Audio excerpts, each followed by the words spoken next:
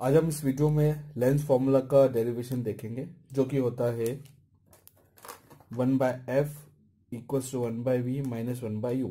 ठीक है, इसमें f होता है focal length of lens, u is the object distance from the optic centre and v is the image distance from the optic centre. और इस फॉर्मूले को डिराइव करने के लिए I am using convex lens.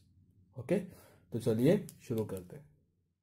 अब इस रे डायग्राम में ए बी हमारा ऑब्जेक्ट है और हमने ए से निकलती हुई दो रे कंसीडर करी है।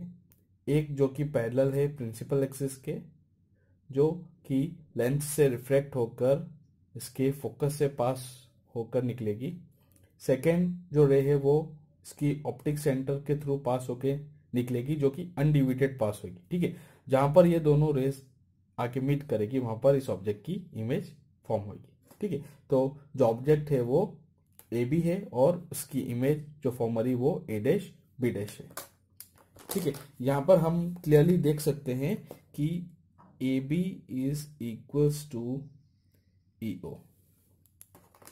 ये जो लेंथ ए बी है वो इस ई ओ के बराबर है। ठीक है, तो हम कुछ ट्रायंगल कंसीडर करेंगे और उनमें रिलेशन ढूंढेंगे और हमें उसका डेरिवेशन मिल जाएगा। ठीक है, तो I am considering to triangle that are triangle A B O and triangle O A dash B dash. कौन सा ट्रायंगल ले रहा हूं मैं? ट्रायंगल ए बी ओ और ओ ए डैश बी डैश। ठीक है, इन दोनों ट्रायंगल में देखूं तो ये और ये एंगल बराबर होंगे। These are the pair of alternate vertically opposite angle. Now angle AOB is equals to angle A dash OB dash. A dash OB dash. These are vertically opposite angles. ठीक है, इसके साथ में मुझे angle A B O is equals to angle A dash B dash O 90 degree each. ये दोनों angle 90 degree. Okay, so bye angle corollary, these two triangles are similar. That is, triangle ABO is similar with triangle A dash B dash O. Okay, अगर ये similar है तो इनकी sides का ratio होगा equal. That is, अगर हम A B bye A dash B dash ले, ये बराबर होगा O B bye O B dash. Okay, O B bye O B dash. Okay, यहां पर O B is equal to you. ठीक है, यू ऑब्जेक्ट डिस्टेंस है और this O B dash is equals to we, जो कि image distance है। ठीक है, और ऑप्टिक सेंटर से जो फोकल पॉइंट है वहां तक का distance it is focal length. और ये डिस्टेंस की अगर हम बात करें so this will be v minus F, v minus F. Okay, so in place of O B I am writing this u, और हमें यहाँ पर साइन कन्वेंशन यूज करना है तो ये ऑप्टिक सेंटर के लेफ्ट हैंड साइड पे है। सो O B would be equals to minus you and O B dash is equals to v. Okay, O B is equals to minus you according to sign convention and O B dash is equal to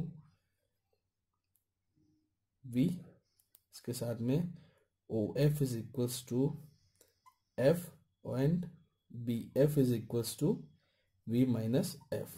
Distance measuring from right hand side optic center are taken positive and left hand side are taken negative. Okay, so हमें ये एक relation मिला है। ठीक है, अगर यहाँ पर मैं दो ट्रायंगलों कंसिडर करूं, in triangle E O F and triangle A dash B dash F. कौन सा ट्रायंगल ले रहा हूं? ई O F and triangle A dash B dash F. ठीक है। यहाँ हमने स्टार्टिंग में लिख दिया था कि ओ E is equals to A B. Okay, और हमें देख सकते हैं कि ये एंगल इस एंगल के बराबर है, ये भी this are forming also the pair of vertically opposite angle. ठीक है, तो और ये एंगल और ये एंगल भी 90 डिग्री है। So we can say that triangle EOF is also similar with triangle A dash B dash F। ठीक है, अगर ऐसा है तो OE bye A dash B dash और OE को हम लिख सकते हैं AB bye A dash B dash, that will be equals to OF by BF। okay, and OE by A dash B dash is equals to AB by A dash B dash is equals to OF by BF, or OF by BF is equals to F by B minus F। Okay, सो इससे हम क्या सकते हैं कि AB by A dash B dash is equals to F by V minus F।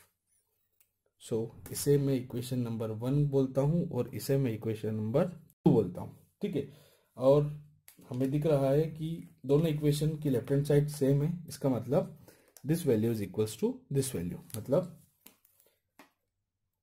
Minus you by we is equals to F bye we minus F. ठीक है, अब मैं इसको यहां से लिखना स्टार्ट कर रहा हूं, तो मैं ये रब कर रहा हूं, तो हम इसको क्रॉस मल्टीप्लाई करेंगे। ठीक है, तो हमें मिलेगा minus you into we minus F is equals to V F.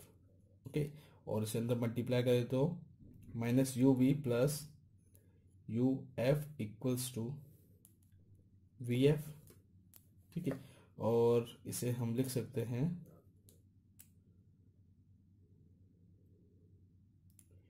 U F minus V F is equals to you we.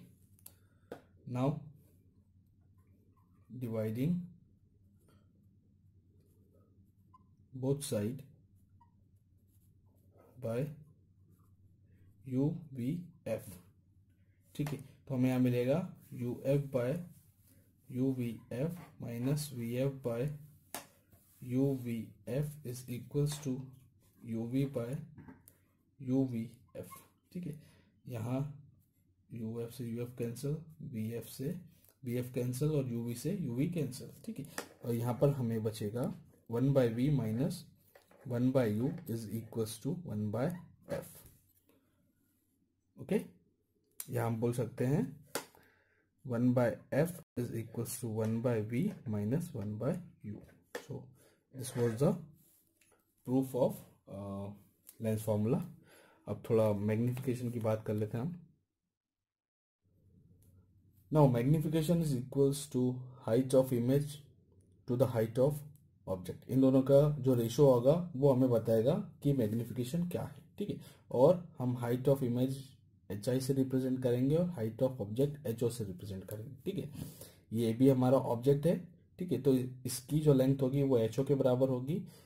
A dash B dash उसकी इमेज है, तो उसकी जो लेंथ है वो एच आई के बराबर होगी। ठीक है, यहाँ हम साइन कन्वेंशन यूज कर रहे हैं और ये हम देख रहे हैं कि ये प्रिंसिपल एक्सिस के नीचे है, इसलिए यहाँ पर माइनस साइन लगा है। ठीक है, same O B is the object distance जो कि माइनस यू लिया है, और O B dash is image distance जो कि वी लिया है। ठीक है, अब हमें पता है कि triangle A B O is similar with triangle O A dash B dash. इसका मतलब क्या है, आप ऐसा लिख सकते हैं ए dash B dash by A B is equals two O B dash by O B. ठीक है, और ओ बी बाय सॉरी हम इनकी वैल्यू पुट करें तो यह हो जाएगा minus H I by H O would be equals two O B dash है वी और ओ बी है माइनस यू। ओके, सो इससे हमें H I by H O की वैल्यू मिल जाएगी जो कि बराबर है V by U. Okay, so magnification is equals to HI by HO, and that will be equals to V by U in case of. I hope that this video will be helpful for you all, and if you are new on my channel, don't forget to subscribe. Thank you so much. Thank you for watching.